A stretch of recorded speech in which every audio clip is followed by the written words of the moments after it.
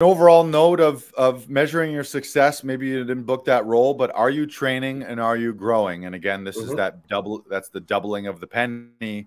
Whether or not you're booking a role, if you're continually training, learning, and growing, the chances are over a career and over time, you are going to be booking more roles. And that's the thing that you have control over too. Again, we don't have control. You could have a brilliant audition and still not book the role. But you have control over your daily schedule. You have control over classes that you take, courses that you take. You have control over what you feed your mind, obviously what you feed your body as well, how you take care of your mental health, how you take care of your physical, emotional health.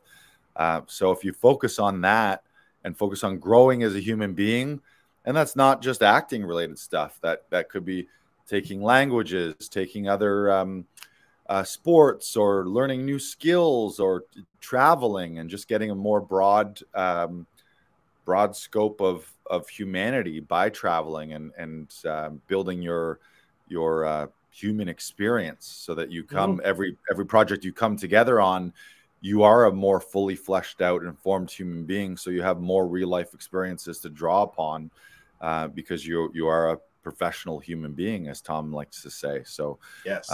So asking yourself, are you, like, when's the last time you took a class? If you're a person who went to TV, film school, theater school, and then you just never stopped learning after that, versus the person who's always, like, whether it's quarterly or weekly or monthly, like, how are you really prescribing your own training and your growth? And people do this differently.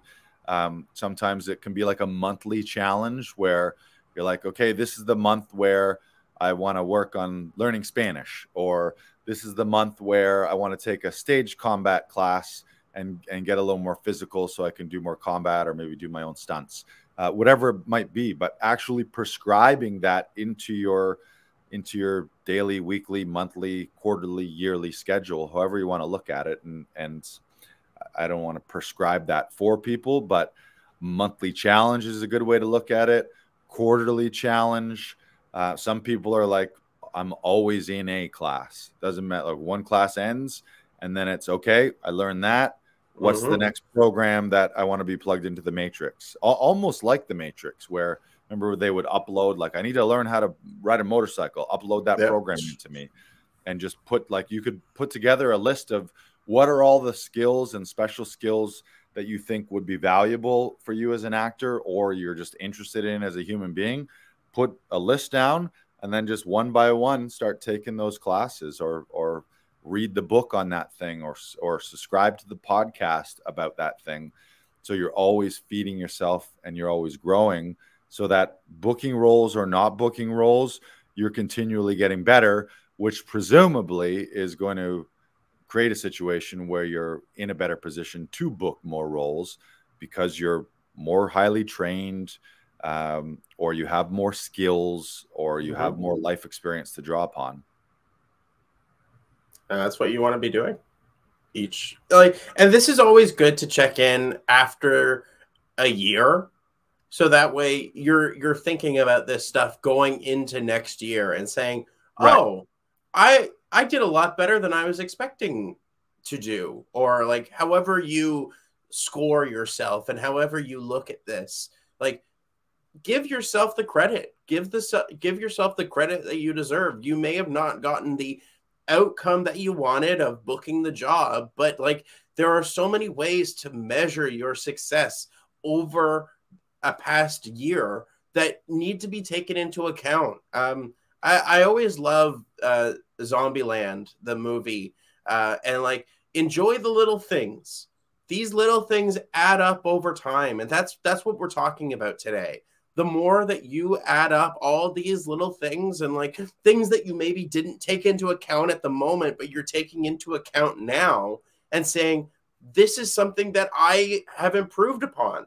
This is something that I did that made me feel good. I did this class and I knew I got better, and I've been doing these classes and I know I'm getting stronger and I know I'm doing well. Tom Todorov loves to say, you're guilty until proven talented. And it takes a while. it takes a long time to build up these relationships. It takes a long time for people to trust you. But when they do, it's one of the best feelings in the world.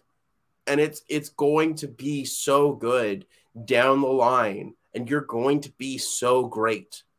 You just need to trust the process, trust yourself. It's a marathon, not a sprint. I learned that today.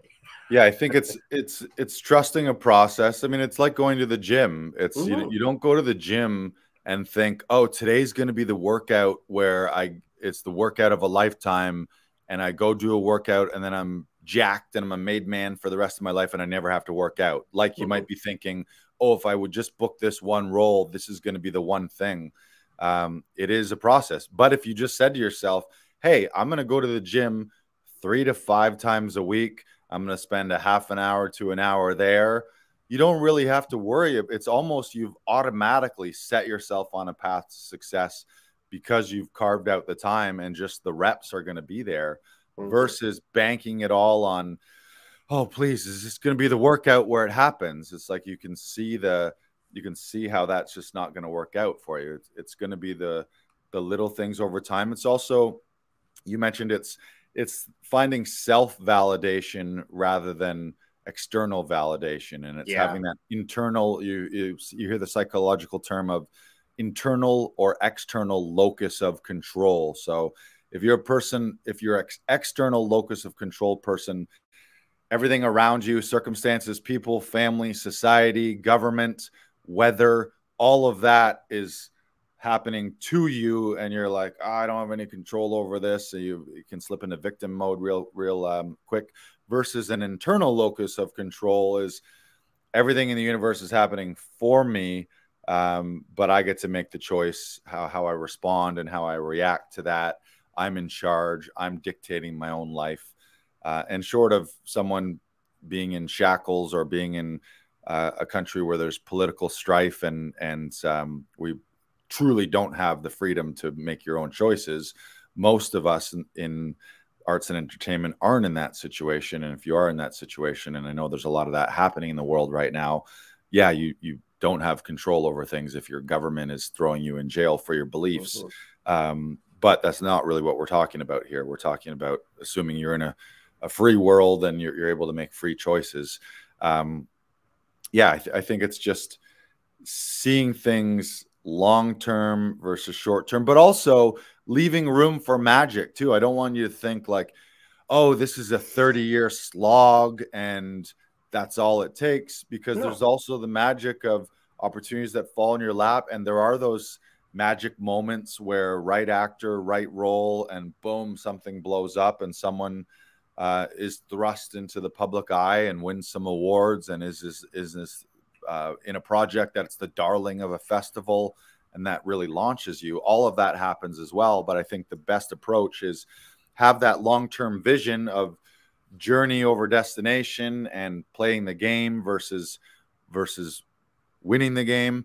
You just set yourself up for it's like you're going to win regardless. You're either going to win on a short-term audition where you book a role of a lifetime and you do book that dream role, or you're going to slow and steady win the race over time. So you're sort of, it's like hedging your bets there rather than banking. You don't want to go chips all in and be like, "Oh, okay, everything rides on this audition. If I don't book this audition, I'm fucked. I'm a loser and my career is in the shit." And then taking some of those chips and being like, "You know what?